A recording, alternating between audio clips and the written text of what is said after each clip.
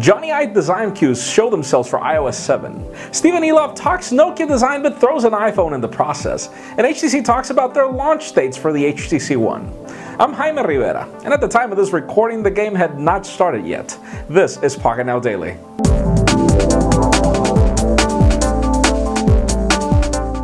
How about if we start today with the odd news? And for those of you that remember the bad news, that Android 5.0 will not be slated for the Samsung Galaxy S3 Mini because it's an underpowered phone, we've got recent leaked images of a Samsung Galaxy S4 Mini, which will most probably be just as underpowered, and we will most likely not recommend that you buy it specifically for software updates. So, anyways.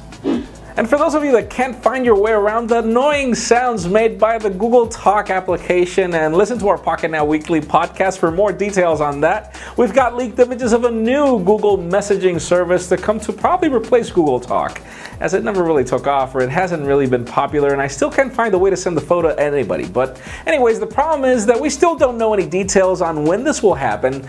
It looks kind of intuitive, but it also looks kind of convoluted as well, so stay tuned for whatever happens.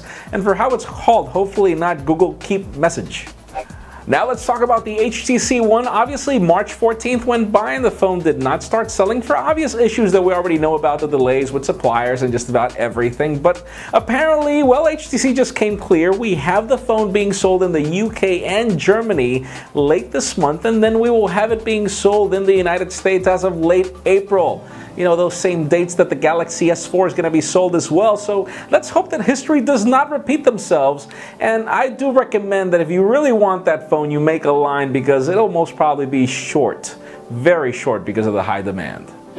And for those of you wondering how iOS 7 will look by the hands of Jonathan Ive, well, apparently some inside rumors from the Wall Street Journal were already talking about a lot of collaboration happening within Apple, because Johnny Ive is a nice guy. Apparently there were a lot of issues with Scott Forstall, and apparently a lot of things are already working. For those of you that didn't know, the podcast application for iOS was recently updated, and we do know that Jonathan Ives is not about skeuomorphs. He doesn't like stitched leather and stuff like that, and we did notice that this podcast application is kind of flat everywhere, kind of just, you know, no gimmicky design or anything. So it does seem as if Johnny Ive is already working. Stay tuned.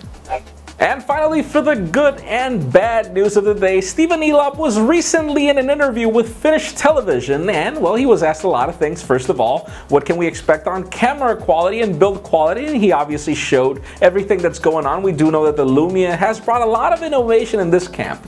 And then he was asked about the Nokia Lumia 928, which he dismissed. He didn't comment anything about. But then the Finnish presenter came to him, showed him his iPhone, and said, "I really want to change this phone for a Lumia." And then Elop was nice enough to just grab the phone from his hand and throw it to the floor. And probably smash it. You know how the iPhone is. But, you know, even though we know that Elop was probably joking, he was very nice. This was not done in a bad manner at all. You can see the video. You know, it's kind of weird that he actually just threw the phone to the floor. He'll most probably replace it with a Lumia. But that leads me to the question of the day. How did you find Elop's actions? Did you consider him nice, not nice, good or bad? I mean, I don't really see Tim Cook holding a Lumia on stage and throwing it on the floor, or Larry Page doing the same from Google. I don't see them doing that. I don't consider what Elop did as ethical, but obviously he did it in a nice manner, so leave us a comment. What's your opinion? Did you like what he did or didn't you? As always, for an earlier scoop of everything that's happening in the smartphone and tablet world, make sure you follow us on PocketNow.com and subscribe to our YouTube channel as well. Please give this video a thumbs up if you like what you saw. I am Jaime Rivera, and as always, thank you very much for watching. See you Monday.